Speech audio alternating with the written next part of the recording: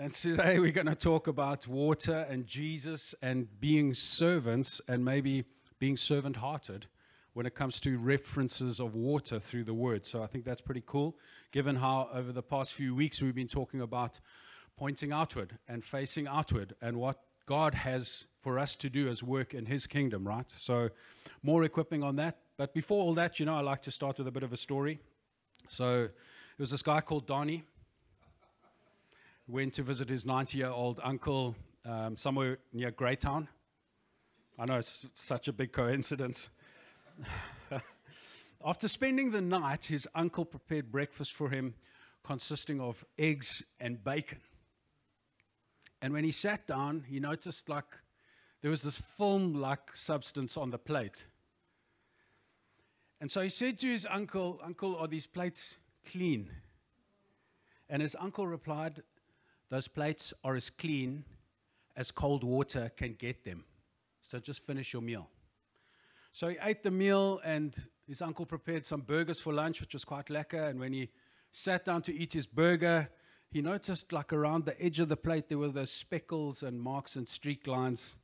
Looked like, dried egg yolks. Have you ever seen that? It's like yellow concrete on a plate that you can't get off, even with a chisel. You know what I'm talking about. So he asked his uncle again, "Are you sure these plates are clean?" And his uncle said, without even looking up from his hamburger, "I told you before, these plates are as clean as cold water can get them. So don't ask me about it anymore." Later that afternoon, he headed into town. He'd had enough, and he decided to get them some takeout for dinner. So they got some takeout for dinner, but his uncle's dog was growling at him viciously, and it wouldn't let him pass to get to the car. So he shouted, "Uncle, your dog's growling at me, won't let me out." And without diverting his attention away from the TV, he said, "Cold water, leave him alone." And eventually you'll figure out why there was film on the plates. So be careful next time you ask for that glass of cold water, right?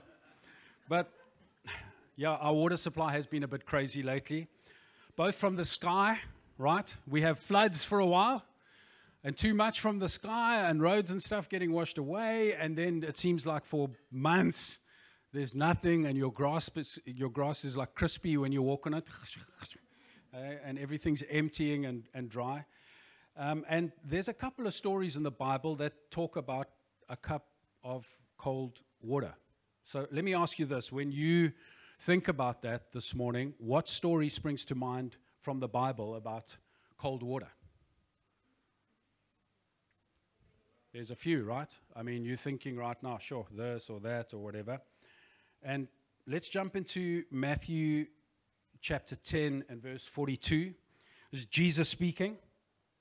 "If anyone gives even a cup of cold water to one of those little ones who is my disciple, I truly tell you that person will not lose their reward." Amen? They'll not lose their reward. And what's interesting is that throughout the Bible, there's this constant reference to the giving of water and the opportunity for you and I to serve others.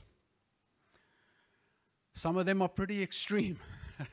We'll jump right into one. And if you've got your sword with you on your phone or tablet or in person, we're going to go to 2 Samuel 23.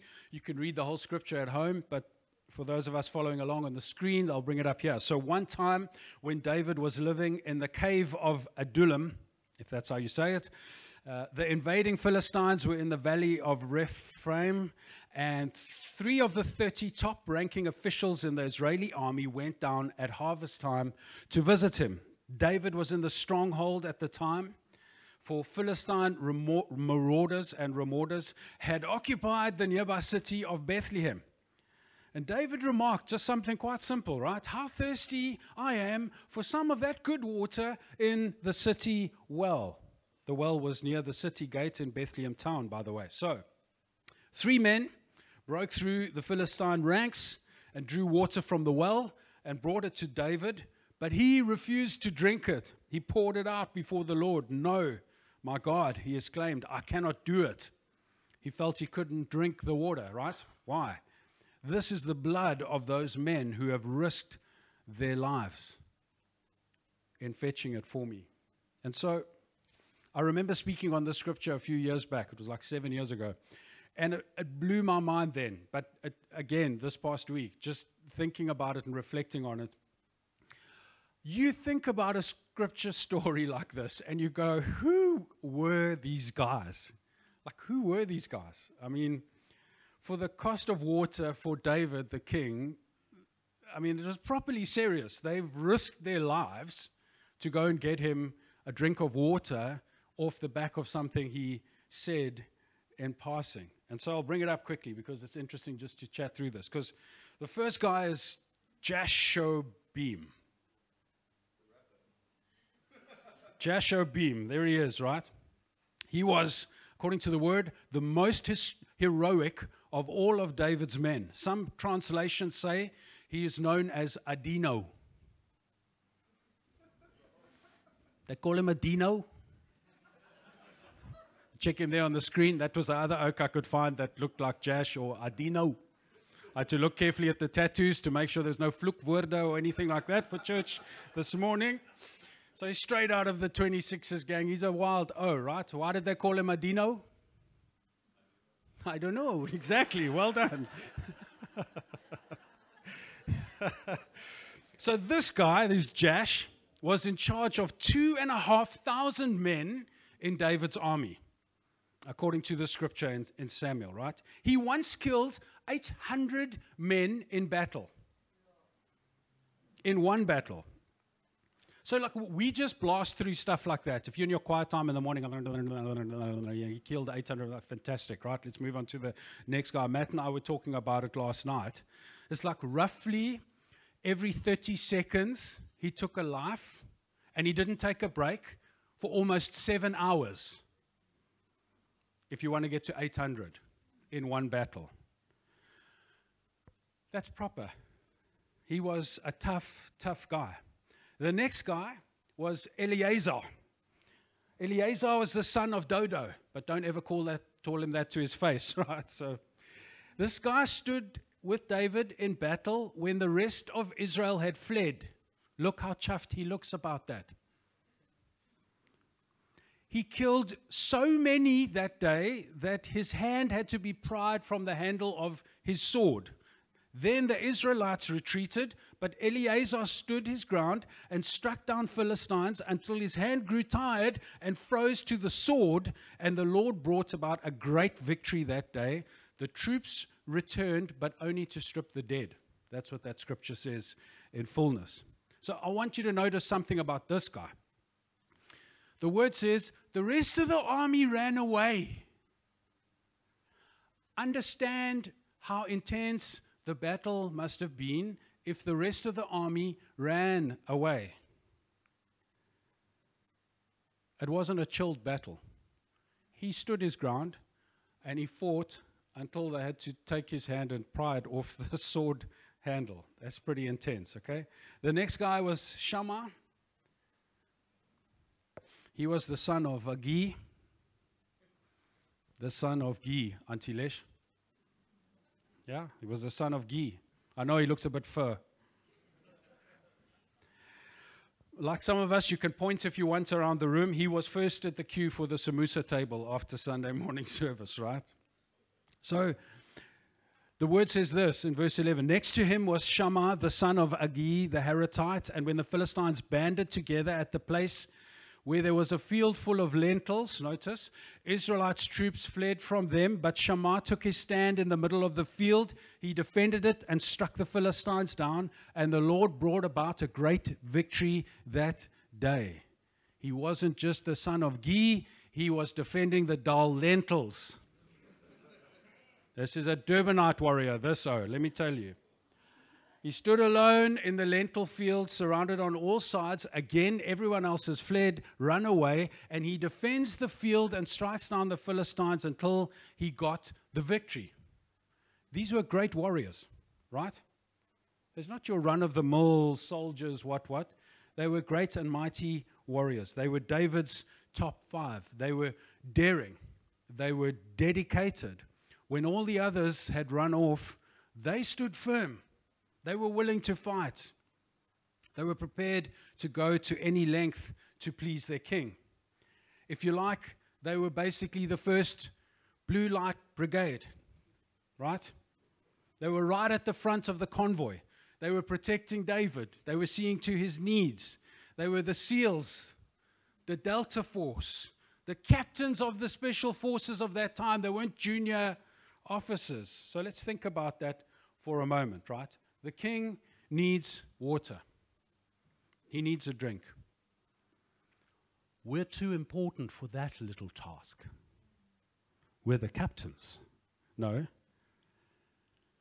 But if you think about it, captains don't do the work, right? They send one of their 2,500 men, if you're Jash, to go and do the work for you, right? Yet at the mere hint of David wanting a drink of water from that well, bang, the lads are up. They're running, they're breaking through enemy lines just to go get a drink of water for David. It's amazing. I had to check myself this week. I was sharing with Marcel and Alex earlier. It's been a properly tough week. And when I maybe didn't feel like spending a heap of time on this preach today, like maybe Donnie should have picked someone else. I phoned Marcel at 8:15 and said, bro, how do you feel about preaching this morning? This morning. To his credit, he was like, okay. I'll do it. Thanks for the advance notice, but I'll do it.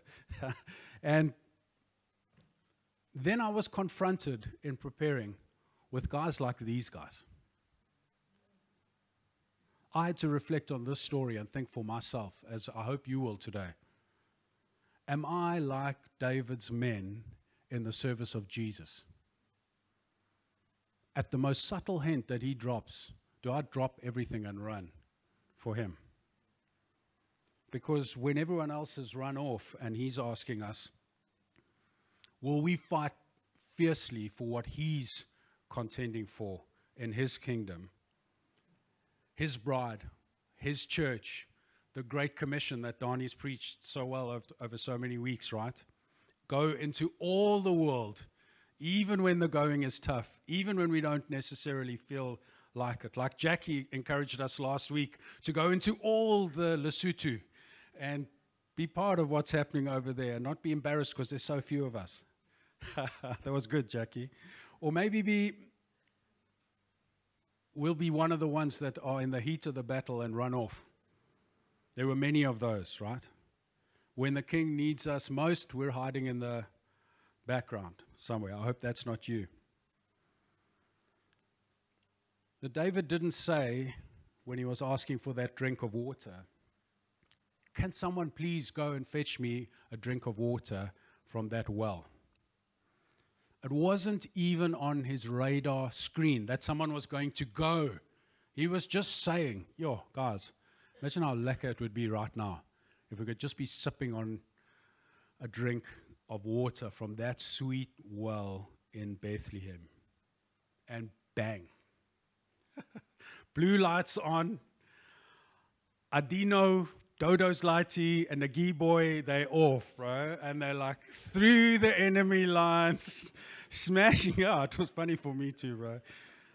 Through enemy lines to the well, grab some water, back to the cave, and sorted, right? So I got onto Google Maps just to have a look, like, where is this place?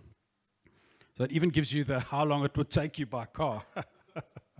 So Adullam is down there in the bottom left. It's now showing as Adullam Grove Nature Reserve, but the Cave of David is in that reserve. And then you see Bethlehem along that red line. And the Bible says that trip, not the 50-kilometer road trip in blue around the top, but that trip in red in one direction is about 13 miles. You know, you read it in the Word like, okay, cool, and you carry on. It's 13 miles. That is 20.9 kilometers, almost precisely a half marathon. Each way.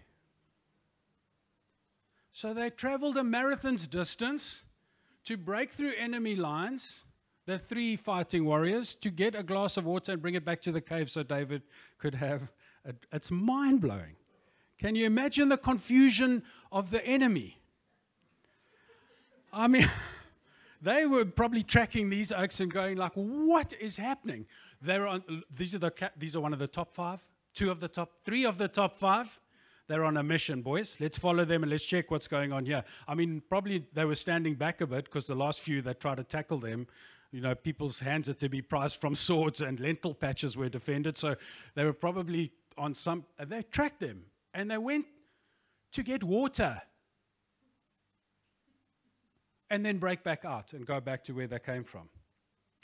Imagine their shock when it was a 42K marathon to get some water. So I really believe God is calling us as this local church, CityLife, Sunningdale, to some amazing things, despite the noise of what maybe we're working through ourselves this year. Amen? He's been speaking through His Spirit over many, many weeks. Be encouraged. It will require every one of us that are sitting here and those that couldn't be with us today.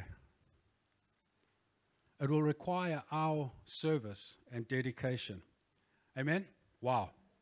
That's mind-blowing for me.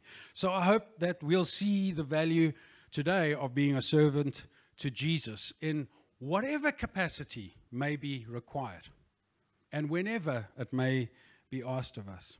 And it's not about glory or title or position. All the glory goes to Him. Amen? All the glory goes to Jesus. It's simply about serving Him. Here's another scripture that we know well. Isaiah 40 verse 21. Those who wait on the Lord will what? Renew their strength, mount up with wings as eagles, right? What does wait mean? There's 2 meanings for the word wait. You'll know them well. Remain where you are until a certain time.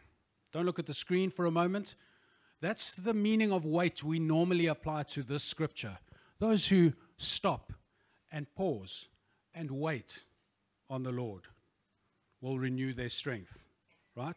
There's another meaning to the word wait.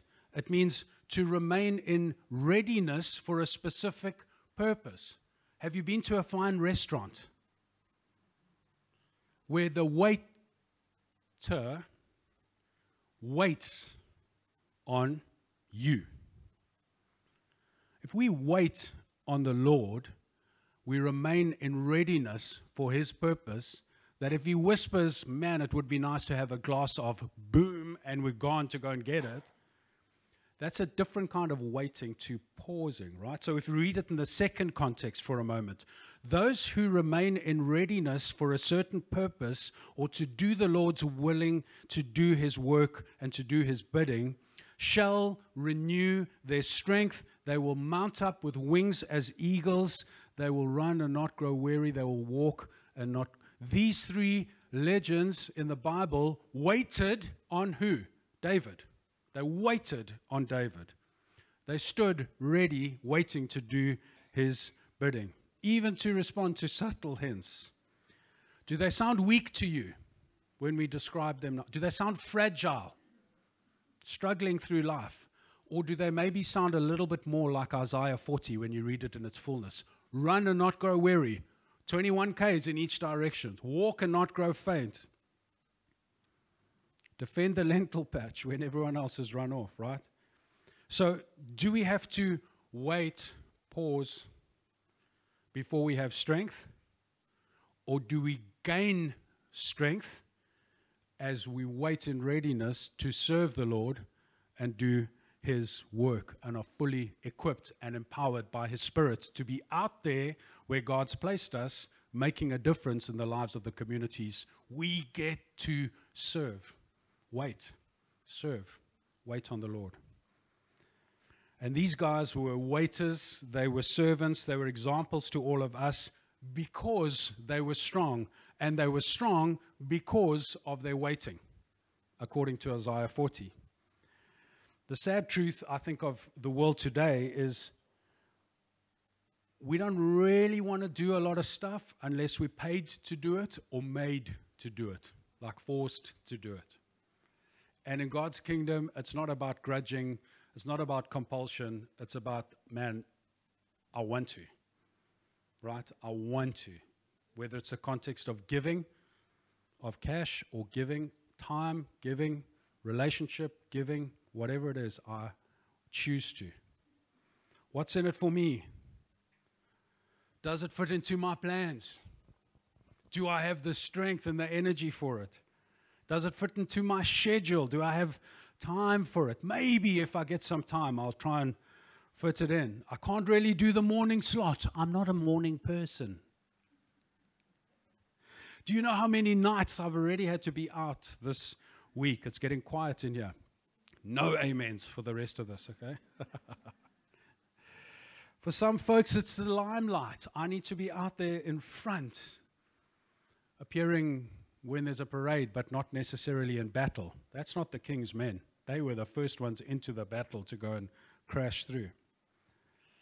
What if consequences weren't just inconvenient? Because I think we shy away from work as his servants right now because largely of inconvenience. For them, it wasn't just inconvenience. They were risking their lives like pastors and Christians do in various places around this planet just to live a Christian life or declare, I am a child of God.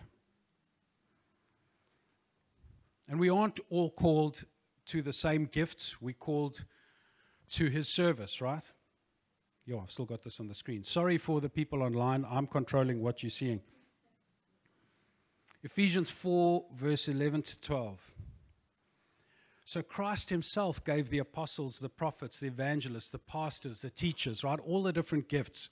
For what? To equip his people. For what? For works of service. How many times has Donnie spoken to us from this particular passage about Jesus equipping us for this purpose, for works of service? Are you God's people? Am I God's people this morning? Yes. Amen? We'd say that. Yes, I am. Great. You were called to works of service and equipping others for works of service. And I think God is looking for mighty men and women like the ones we've seen this morning, who won't just respond to his demands, but respond to his desires. Because he's not going to demand stuff of us. He's going to tell us what he desires of us and for us. And we get to choose whether we respond to that or not. What an encouraging word, Mike. Thank you so much.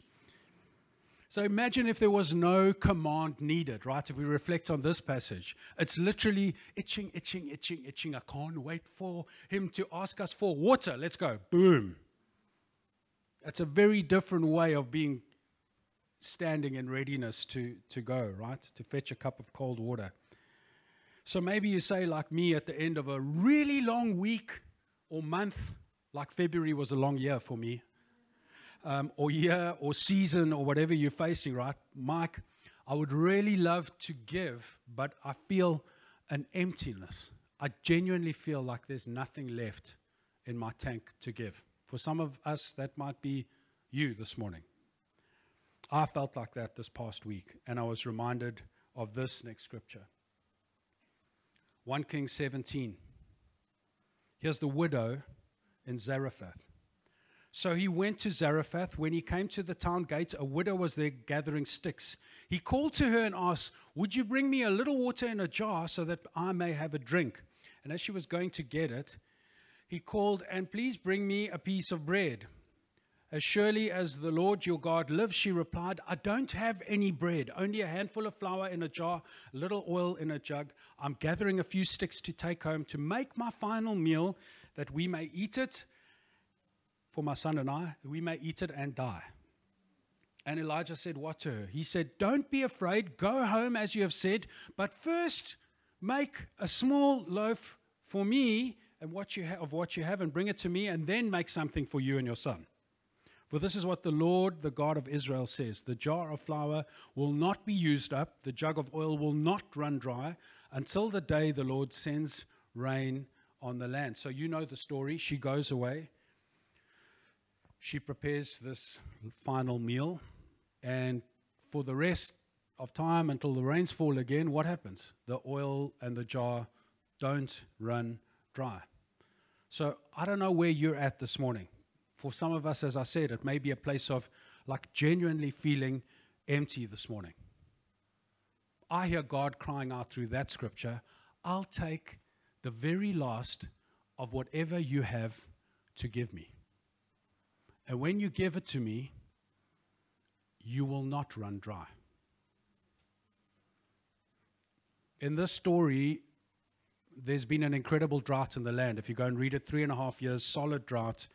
The widow and her son literally preparing to die. Maybe you've been in that place at some time. You've gone to open those cupboard doors or the fridge and there's nothing.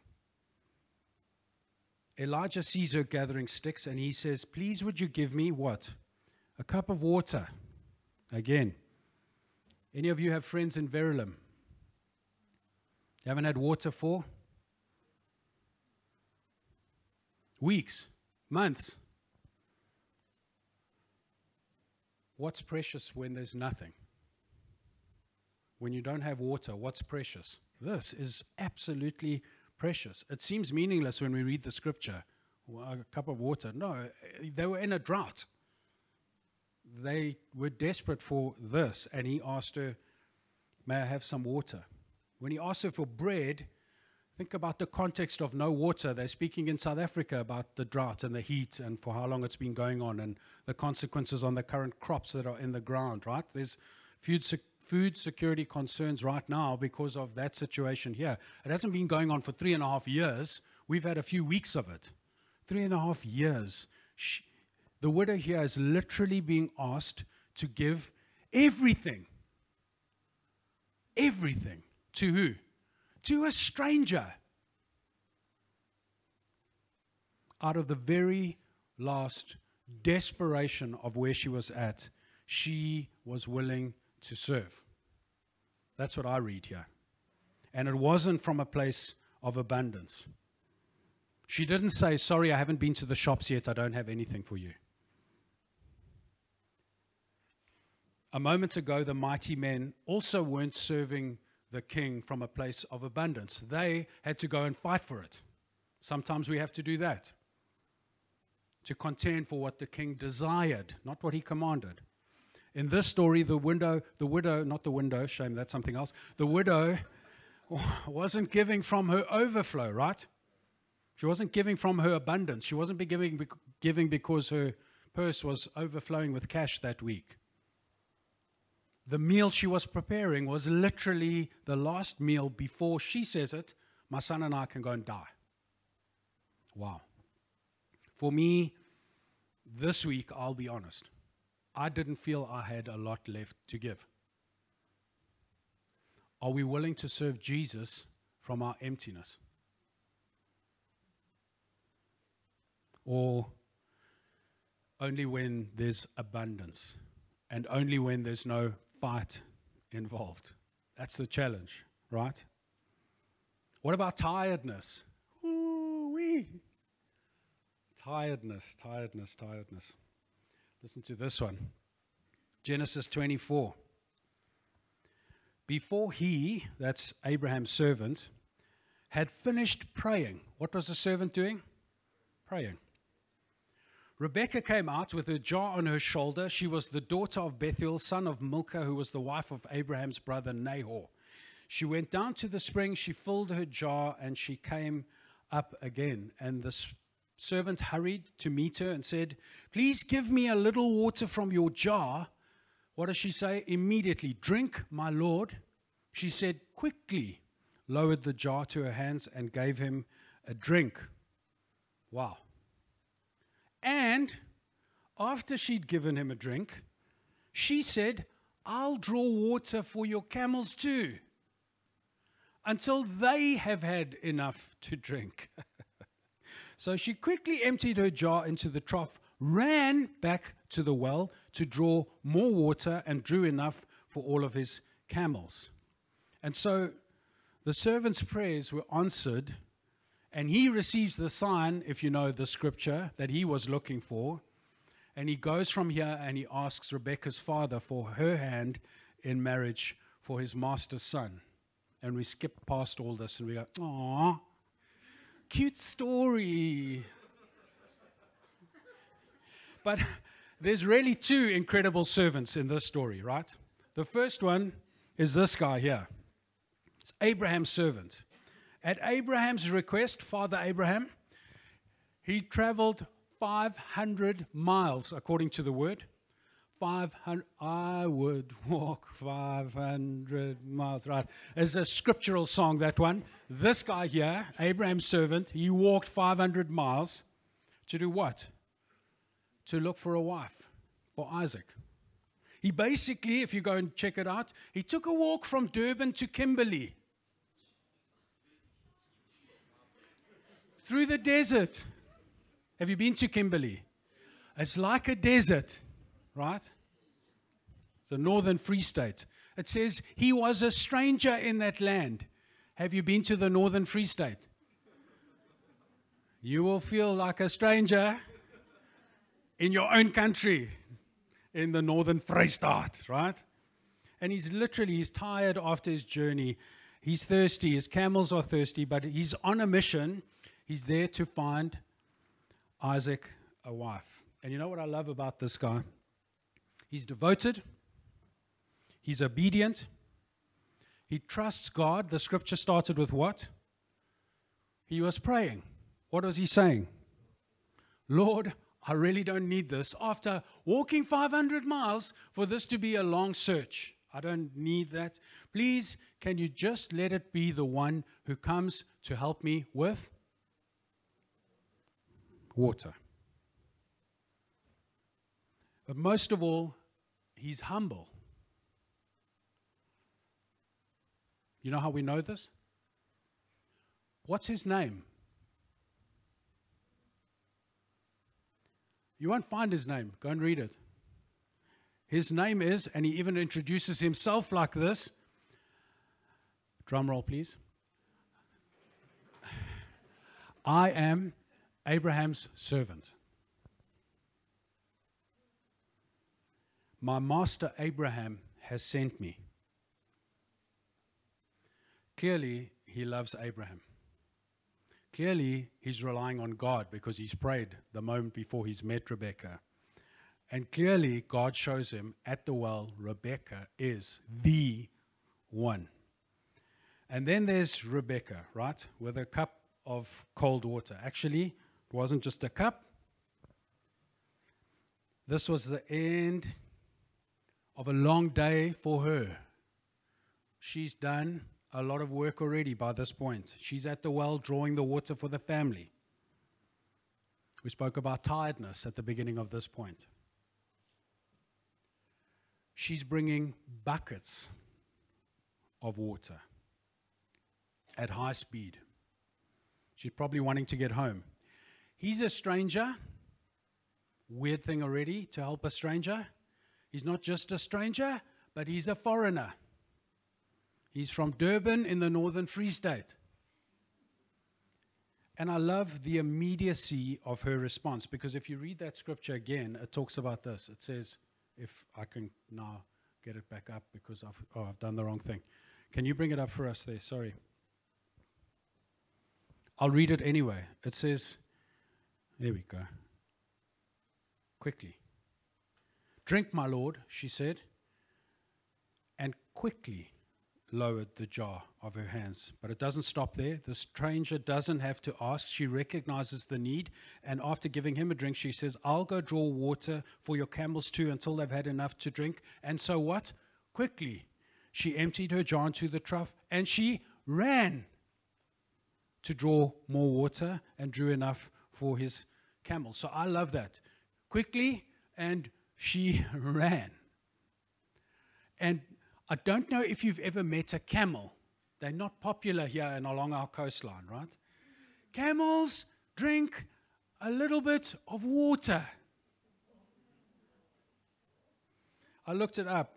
In America, they talk about gallons. That's about 4 liters-ish to a gallon, right? It says a thirsty camel can drink 20 to 25 gallons of water each. How thirsty are your camels after a 500-mile walk? So let's go with 20 gallons on the low side, 10 camels. I don't know how many camels. That's 760 liters of water.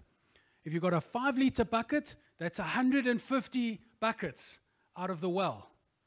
that she ran quickly to sort out. Maybe it wasn't 10 camels. Maybe it was 5. I don't know. It's still 75 buckets running.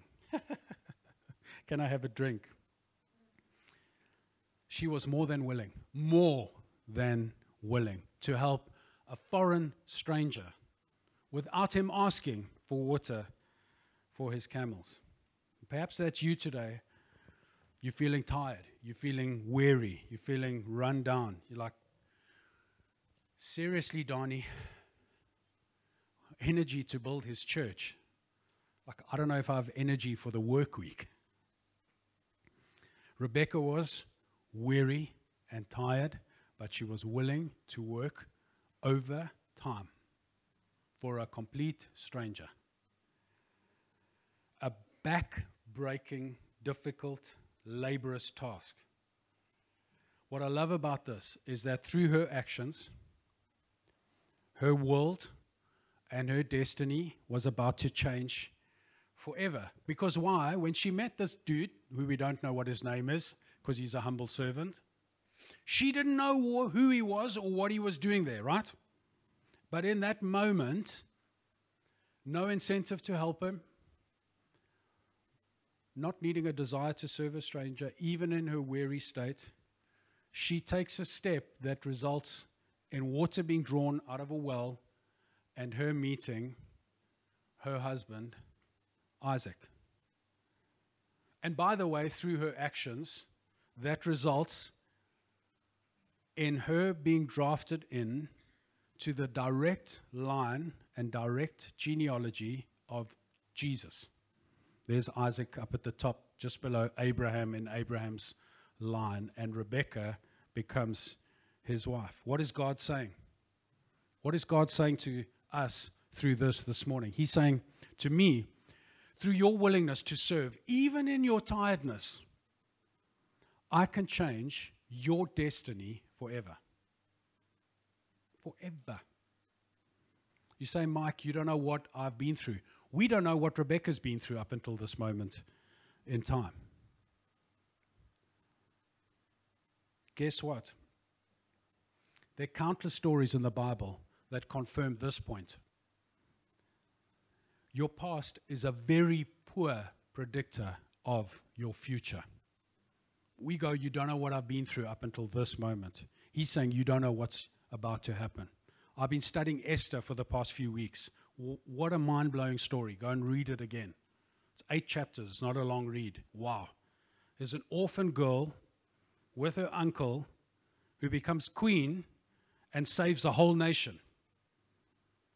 At the moment she was orphaned and taken into a harem, the story didn't look great.